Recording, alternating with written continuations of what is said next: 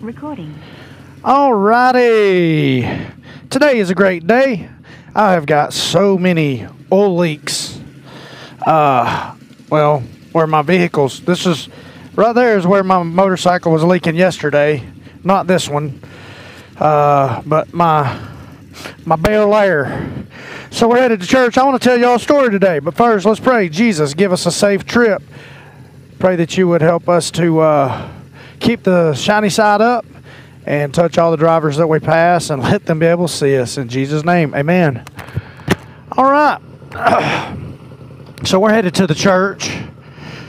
Tonight we're watching a movie. We're going to be watching a movie at the church. It's called Do You Believe?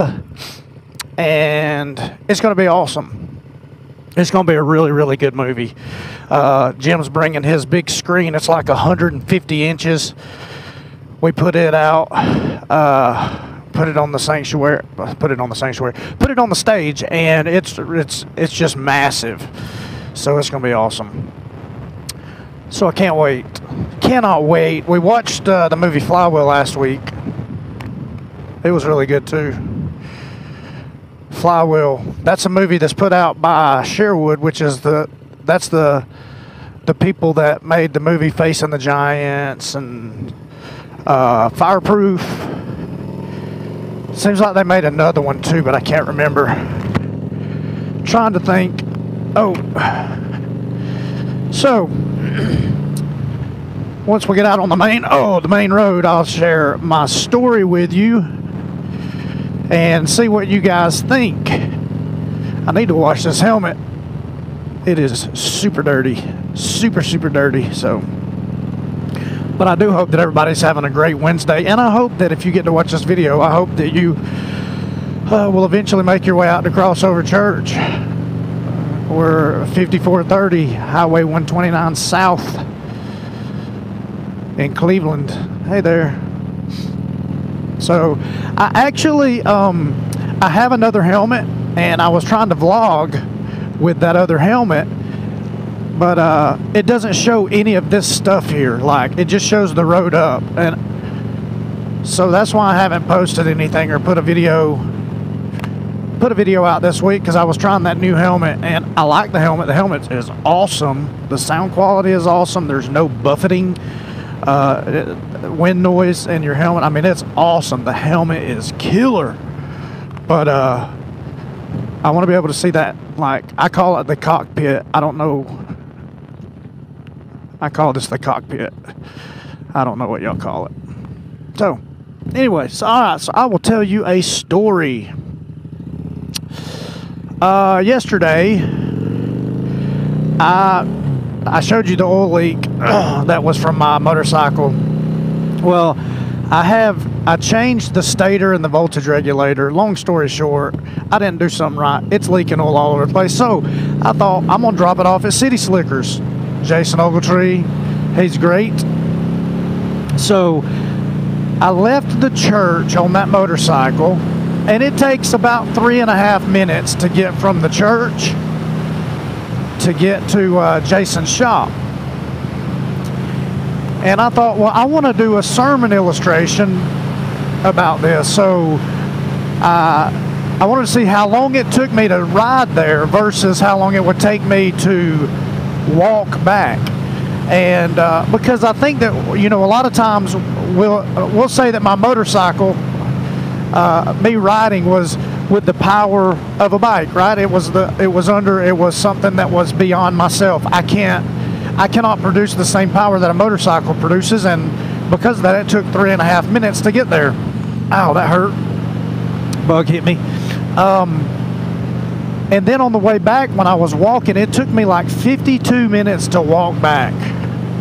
So 3.5 minutes under the power of something else versus under my own power, 52, 53 minutes. I can't remember. I actually accidentally cleared my clock off on my phone, and I was timing it on my phone.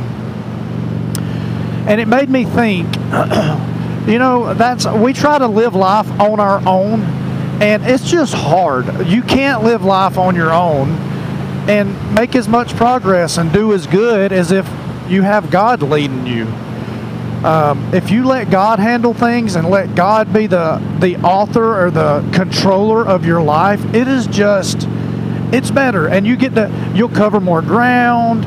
You will you'll get there faster. You'll get there safer. I mean, because trust me, man, cars were zipping by me yesterday, and I was walking on the side of the road, and I could have got hit, you know. On my motorcycle, of course, I could get hit too, but at least I'm with traffic and I'm keeping up. So, but isn't that what we try to do in our lives? And constantly we do that. I'm not a good storyteller. I get distracted too easy, and I probably don't do a real good job. But the whole point was, it took me 3.5 minutes to get there under the power of something that was greater than me, and it took me almost an hour to get back under my own power. And I think that in our walks and in our daily lives, if we would just give it over to God, man. Oh, and then let me tell you this. So on the way back, I did have people that would stop and offer to help. I had a couple of people, hey man, well, first of all, when I was leaving City Slickers, Mandy and Jason, you know, they had offered, hey man, do you need a ride back to the church? And I said, no, I'm going to walk. I want to do it on my own, you know, blah, blah, blah. I'm going to clear my head. Just think. But you're going to find out a lot of times God is like throwing things in your path, He's trying to show you that He is for you. He's not against you. So I had them, and then I stopped, and you know, I'm walking up the road, and I actually had 2 people that pulled over, and hey man, can we give you a lift somewhere? Which is crazy because they don't know me. Here I am, this white boy that's got a, you know, a book bag, and I'm walking. It's just crazy. But you know, so they stopped and offered, and then I got stopped by the police. So I'm walking up the side of the road, and all of a sudden I hear a siren. I turn around, and it's a cop. He's pulled up right behind me, and it scared me. So there was five cops that showed up, and they're like interrogating me, you know, hey man, we had a call about a guy that fit your description with a backpack. To which I said, that's funny. So he had a backpack like mine? They said, yeah. I said, so he must have went to Cycle Gear and bought a motorcycle backpack. Wow. So, and it's obviously the cops were called. It was somebody so I had 3 White County deputies there, 2 Hall County. It freaked me out, man. But I was sitting there, and I'm like, man, so I'm getting interrogated, and you know what? All that could have been avoided if I would have just got in the car and let somebody take me to the church. And I bring that up because, by the way, I didn't get a ticket. It wasn't me that they were looking for. So I got to say that. But there's so many times that God wants to help us, and 90% of the situations that you're in, it's because of a decision that you made. There's a lot of stuff that would never have to happen in your life if you would just let God take control. I mean, think about it. And there are good, well-meaning people that want to help you out too. So I don't know. It was just kind of it's a crazy thing for me to do, but I just wanted to work on that story. I was like, man, I wonder, you know, how long will it take me to walk from City Slickers motorcycle shop back to the church? I mean, it's only a couple of miles now, and I had on boots, so I wasn't prepared for the walk either. And even Jason was like, dude, you got on boots, are you sure you don't want us and I was like, no man, I'm good, don't worry about it. But isn't that true? Whenever we put ourselves outside of God's plan, we're never prepared. We are never prepared. I've heard people say this my whole life. Sin will take you further than you want to go. It'll keep you longer than you want to stay, and it will make you pay way more than you could ever pay. You ever thought about that? Sin will take you further than you want to go, keep you longer than you want to stay, and it'll make you pay way more than you could ever pay. So that was my story yesterday, and it was awesome.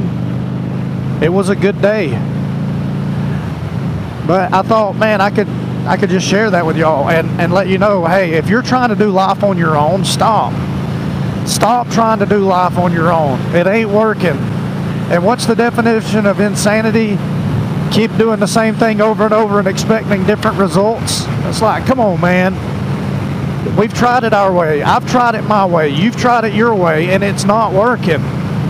It's just not working. So why not give it to God? And that's easy to say. It's really hard to do. You know, I have things in my life that I struggle with. I still struggle with stuff. And people will be like, hey, Dwayne, just give it to God. Well, it's hard. Like, I'll tell myself, all right, I'm giving this to God, this, whether it's a situation or, you know, a mentality. All right, I'm going to give it to God. I'm going to give it to God. And then before I know it, I'm right back in that same pit again. So it's a lot easier said than done when somebody says give it to God. But give it to God, all right? And you know what? And God doesn't get tired of you giving it to him. And I know for me, if I do something for somebody, or let's say somebody offends me and they hurt me, I may forgive them once or twice. But then after that, it's like, dude, I'm tired of getting burned here. You know, so I may not be their friend or their buddy. I may cut off that relationship. God will never do that. God doesn't do that. God, he doesn't cut you off. I mean, he does forgive. He is love. He is love. That's not just an attribute. That's what he is. That's who he is. So he will continually forgive you. He will continue to love you. And every single time that you ask for forgiveness. So when you go and you put that emotion, that substance, that whatever, you put it at his feet and go, all right, God, I'm not going back here again. I'm giving it to you. And then before you know it, you pick it up again. And then you go and give it back to God. Guess what? He's there to forgive you and to accept you again and again and again. I don't think that salvation, that's not a license to sin, you know. I think a lot of people look at, well, I'm saved and I'm going to heaven so I can live however I want to. No, I would say that if you feel like that you can live however you want to, and you can continually live in sin and not feel guilty or remorseful or feel regret, you're probably not saved. You probably never met Jesus, and he is definitely not the Lord of your life. And it, you know, there's a lot of us that he's our Savior, but he's not our Lord. So I want to challenge you. Make him the Lord of your life. Let him sit on the throne. Because guess what, man? You've been the king on your throne long enough, and so have I. And, man, all we do is we just screw it up. We mess it up. We're not good. Oh, there comes a brother. I don't know if that's a... Oh, it's a scooter, man. Heck yeah. That's what I'm talking about. So... that's Mossy Creek Campground. That's the old Methodist campground. They meet for a week out of the year in those little cabins. They call them tents. But they're really like little cabins. Man, that guy's scooter back there, that looked brand new. I should have waved at him, but I couldn't because I was pulling out. When he was pulling in, it was just too hard to wave. So anyway, I hope you enjoyed my story today. I hope that it made sense. And hopefully it made you think. And maybe it'll make you do more than think. Maybe if you're not living right and you're not where you're supposed to be, maybe this will make you take action. And that would be awesome. Take action.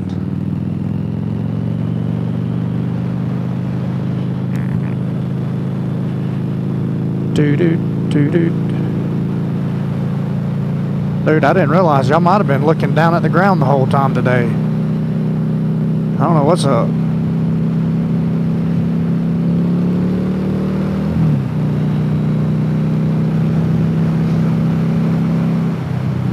So I may have made a horrible video today. Holy crap.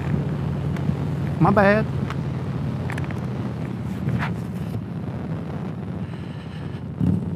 If I was looking down the whole time, you didn't even see the road. That ain't no good.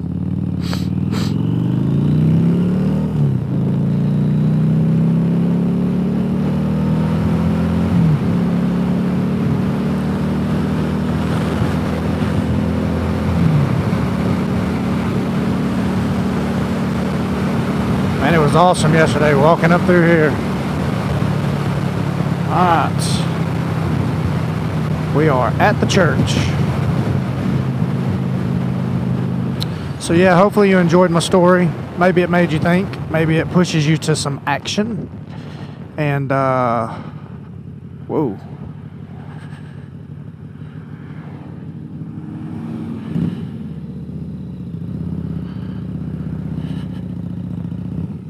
There we go.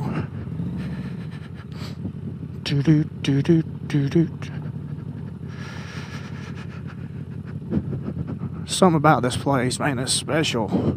I like being here.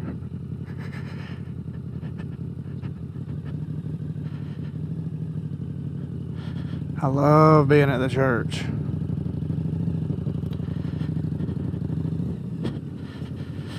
All right, let's pray. Lord, thank you for a safe trip here. Thank you for the story that we got to tell. I pray now, God, that you would just give us an awesome afternoon. Lord, help people to see you for who you are. And God, seriously, help us all to take action and to allow you to be the Lord of our life. And God, because we do a horrible job of directing ourselves, especially me, God. I screw up every day, so help me to relinquish control and to allow you to be Lord. I love you. I praise you. Help tonight to be an awesome night. Give us an awesome time watching this movie, Do You Believe? And to let lives be changed. In Jesus' name, amen. All right, I will see y'all on the flip side. Thank you for watching the video. Peace out, homies.